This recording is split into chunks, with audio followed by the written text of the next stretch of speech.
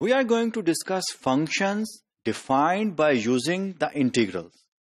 f कोई भी integrable function होगा तो हम एक फंक्शन उसकी ऑफ कोर्स जो लिमिट्स हैं इंटीग्रल की वो अपर लिमिट जो है वो एक वेरिएबल होगी x जो कि जिसके थ्रू हम फंक्शन जो है वो डिफाइन करेंगे. इसकी कंटिन्यूटी जो है डिफरेंशिएबिलिटी डिस्कस करेंगे further Son and so fourth. Ultimately the objective is to study the fundamental theorem of calculus जो कि कैलकुलस में आपने स्टडी किया हुआ है. इसको प्रूफ करेंगे.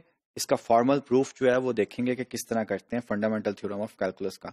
So function defined by integrals and it's continuity what we are going to discuss now. If f is integrable on the closed interval a b and c is between a and b, then the function f, capital F, defined by f of x equals, जो मैंने आपको पहले कहा था c lower limit ये constant कोई हो सकती है, x ये वेरिएबल है, ठीक है.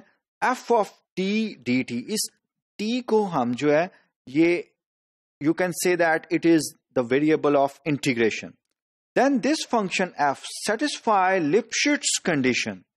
Lipschitz condition, let me recall you, Lipschitz condition ये हमने डिस्कस की थी and we have discussed कि अगर if a function is Lipschitz continuous, then it is continuous. Lipschitz continuity implies continuity of the function f on the closed interval ab and is therefore continuous on ab. So Lipschitz continuous होता है which is more stronger condition than the continuity. और ये implication मैंने आपसे discuss की हुई है.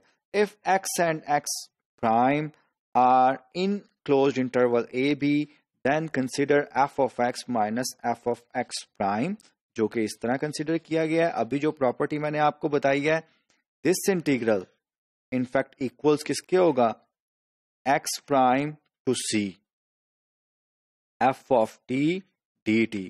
Because ये माइनस लिमिट्स जो है अगर हम चेंज कर दें c to x prime f of t dt होगा. सो x prime by using this property I can write this f of x minus f of x prime equals this integral. Indeed ये integral जो है इसको मैंने क्या लिखा है, x prime to c f of t dt plus c to x f of t. अब जो अभी थ्योरम हमने देखा था a to b and b to c, तो x प्राइम इसको मैं लिख सकता हूं x prime to x f of t dt, ये लिख सकता हूं मैं इसे, ठीक है, जो मैंने लिखा हुआ है. Now since f of t continuous, f is integrable on ab, f of t mod is less than equal to k है for some constant k, it means f is bounded. Otherwise अगर f unbounded होता A B पे तो हमने ये result किया हुआ है कि if f is unbounded on the closed interval A B then f is not integrable. So I consider the absolute value of this thing, जो कि मैंने f of x minus x prime जो है इसकी एब्सोल्यूट वैल्यू जो कि इसके equal है, इसकी एब्सोल्यूट वैल्यू मैंने कंसिडर कर ली. इन अदर वर्ड्स मैं इसकी एब्सोल्यूट वैल्यू जो है वो कंसिडर कर रहा हूं. सो दिस इज इक्वल्स, अब मैंने एक रिजल्ट जो है ये प्रूफ किया हुआ है कि a to b f of x dx absolute value is less than equals to a to b f of x mod dx. जब इसका मॉड मैंने लिया तो that will be less than और equals to a to b f of t mod dx, और a to b की जगह क्या है, x प्राइम टू x है. अब f ऑफ मॉड जो है ये लेस देन k है, k जो है लार्जर वैल्यू है, तो I put x prime to x k dx. अब k जो है ये कांस्टेंट है, so this equals x minus x prime. So this integral, in fact, in other words, this absolute value equals less than this one.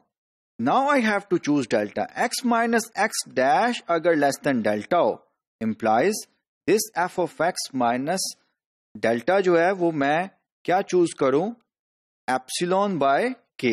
यहां से मुझे पता चल रहा है x माइनस x बार अगर डेल्टा एप्सिलॉन बाय k लूं, k से कैंसिल होगा, so this thing will be less than epsilon whenever x minus x bar is less than delta.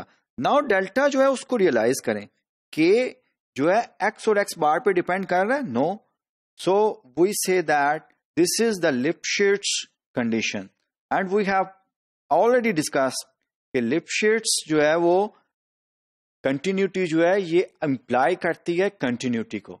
So if a function is defined by using the integral of some constant c, जहां पे function f small f जो है वो integrable है and upper limit is S f of t dt and f capital F of x जो हमने अभी define किया है वो इस वे से कैपिटल F को डिफाइन किया जाए by using the integral, then the function is लिपशिट्ज continuous and hence continuous. इसको हमने साबित किया.